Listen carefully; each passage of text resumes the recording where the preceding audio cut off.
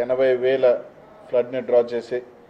అతి తక్కువ రోజుల్లో ముఖ్యంగా ఫ్లడ్ పీరియడ్లో డ్రా చేసుకొని రాయలసీమ నెల్లూరు ప్రకాశానికి సంబంధించి ఆ ప్రాంతాలకు సంబంధించి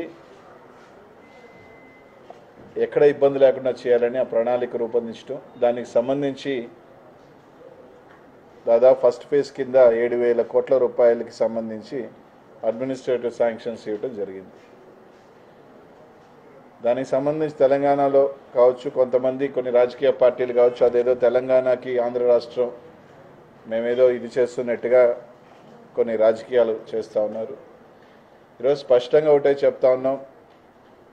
ఈ రాష్ట్ర ముఖ్యమంత్రి జగన్మోహన్ రెడ్డి గారు తెలంగాణ ప్రాంతానికి సంబంధించి ఎటువంటి నష్టం వాళ్ళకి చేసే విధంగా ఏ కార్యక్రమం చేపట్టే ప్రసక్తే లేదు. ఈరోజు ఏదైతే ఈరోజు ఫ్లడ్ పీరియడ్లో దాదాపు మన 800 టీఎంసీ నీళ్లు సముద్రంలో కలిసిపోయిన తర్వాత మనకి 80,000 డ్రా చేసుకోవాలన్నా కూడా 881 లెవెల్ ఉండాలా. ఆ లెవెల్ లోపల మ్యాక్సిమం నీళ్లుని మనం మళ్లించుకుంటే రాయలసీమ ప్రాంతం అలాగే నెల్లూరుకి మంచి జరుగుతుందనే కార్యక్రమం చేపట్టడం జరిగింది. ఎందుకంటే ఫ్లడ్ పీరియడ్ రోజులు మనకి ఎక్కువ ఉండవు కాబట్టి అతి తక్కువ రోజుల్లో అవి మళ్లించుకునే ఈ కార్యక్రమం తీసుకోవటమే తప్ప ఎక్కడ కూడా తెలంగాణ ప్రాంతానికో లేకపోతే తెలంగాణ నీళ్లను తీసుకునే ప్రక్రియ మాత్రం కాదని, ఈరోజు రాజకీయ ప్రయోజనాల కోసం కొంతమంది కొన్ని పార్టీలు దాన్ని ఏదో వాడుకోవాలని, రెండు రాష్ట్రాలు ఈరోజు ముఖ్యమంత్రులు, ఈరోజు జగన్మోహన్ రెడ్డి గారు ముఖ్యమంత్రి అయిన తర్వాత తెలంగాణ ముఖ్యమంత్రి గారు కేసీఆర్ కానీ ఇద్దరు ముఖ్యమంత్రులు గత 5 సంవత్సరాలలో ఈ రాష్ట్ర ముఖ్యమంత్రుల సఖ్యత లేదు.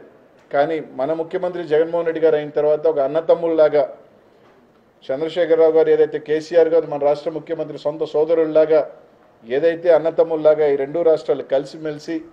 ప్రతి ఒక్కటి కూడా ఎవరికి ఇబ్బంది లేకుండా అనేక సార్లు ఇప్పటికీ కూడా గోదావరి నీళ్ళని ఏదైతే కృష్ణా బేసిన్కి తక్కువ వస్తున్నాయో దాన్ని మళ్లించుకొని రాయలసీమ ప్రాంతం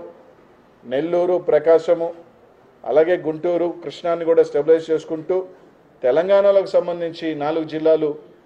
ఏదైతే ఖమ్మం కావచ్చు, నల్గొండ కావచ్చు, మహబూబ్ నగర్ కావచ్చు, రంగారెడ్డి కావచ్చు, ఈ 4 జిల్లాలు కూడా తెలంగాణలో లబ్ధి పొందే విధంగా గోదావరి నీళ్ళని మళ్లించుకొని ఏదైతే కృష్ణాలోకి తీసుకొచ్చి రెండు రాష్ట్రాలకు మేలు చేసే కార్యక్రమం ఇప్పటికే 2-3 సార్లు మాట్లాడుకోవడం జరిగింది. ఈ కరోనా రావటం వల్ల ఏదైతే ఈ చర్చలు కావచ్చు ఎన్ని ఆలస్యమైనాయని, కానీ లేకపోతే ఒక 2 ముఖ్యమంత్రులు కూర్చొని రెండు రాష్ట్రాల ప్రయోజనాలకి